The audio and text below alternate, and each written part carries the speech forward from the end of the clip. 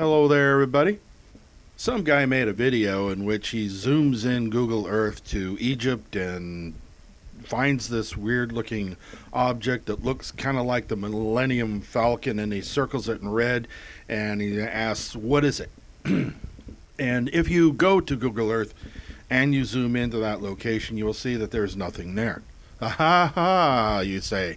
Well, maybe the object is kind of like a spaceship and it landed there right at the time when Google Earth took that photograph and then took off, and now here it is a couple of years later and Google Earth now shows that it's not there. But if you actually go to Google Earth, you'll see it consists of exactly the same traffic, the same vehicles, in the same spot at the same time. Thanks for watching.